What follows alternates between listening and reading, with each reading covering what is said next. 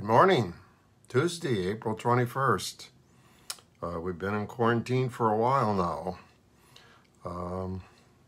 Hope that God is talking to you. We're in Revelation chapter 2, verses 18 through 19. Tressa, you are so faithful, so faithful. Love it. I'm going to ask you, Tressa, and John. I'm thinking of moving this to 9 o'clock because it just seems like people aren't up at 8 o'clock, but I'd love to get your feedback on that. Give me a comment below when you get a chance. Let me read what we're talking about. We're in the fourth church now in Revelation that God is talking to. It says, "For the angel of the church in Thyatira write, these are the words of the Son of God, whose eyes are like blazing fire, and whose feet are like burnished bronze. I know your deeds, your love and faith, your service and perseverance, and that you are now doing more than you did at first." Morning, Veronica.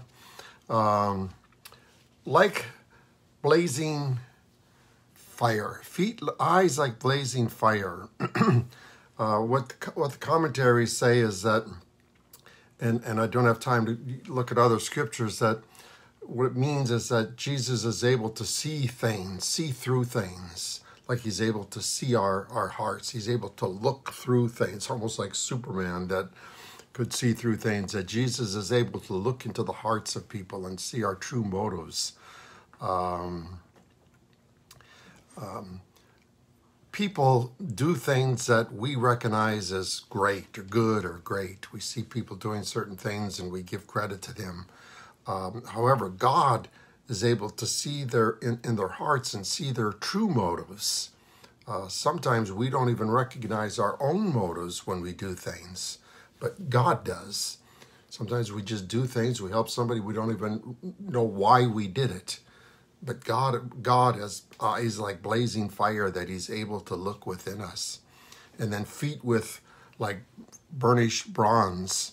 Again, theologians say that that's like being sure-footed, steady, unmovable, that you can't change God's actions or try to fool God, that he's immovable, that God is the same today as he was thousands of years ago.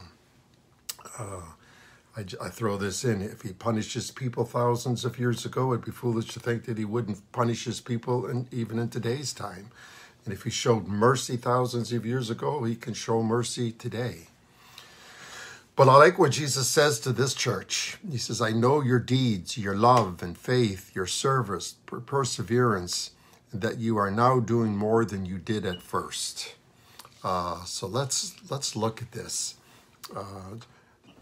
Jesus is saying he knows this. He sees through the people in this church here, and he can see everything that they're doing. He's telling this church even that they're doing even more than they did before. So these are good words, although tomorrow we're going to look at what he says counter to this now. But I was looking at our church, Collision, and most of you watching this are either part of Collision or been a part of it. Joanne, thanks for watching. Sierra, Sheila, Savannah, good to see you. Debbie Jones. I was thinking of some people in our church, whether Jesus would say that to Collision. And I was thinking of different things here, and I wrote them down. And I guess I asked those of you that aren't a part of Collision, that are part of another church, if Jesus could say this to your church. I see your deeds of Collision and of the service some of you are doing. I see Dandy continuing to feed the homeless in Hawaiian Gardens with his mask and gloves on. Jesus said, I see that, and I see the motives behind what he's doing. I see Grace and Irene going with him, went to feed the homeless. I see them using their own money many times to feed the homeless. And I shared with last night, I commend doctors, nurses, people that work in grocery stores, drivers in the medical field, everyone that's out there putting their life in danger. but it's part of their job. It's their salary. Now it's a tough job, but it's still part of their job. Where Dandy and Grace and Irene are doing this out of the goodness of their heart. They don't have to do this. They're not getting paid to do this. In fact, they're using their own money many times. But they're out there. God sees that, sees their heart. And then he sees Collision supporting that ministry. I don't know if you know this, but this Sunday, and this is amazing because we don't have that red bucket up front that people could put money in. Collision raised $1,005 this Sunday for Dandy's ministry. $1,005. Now again, we don't know the motive behind the people that gave that money. I don't know the true motive of it, but Jesus is saying he knows. He knows.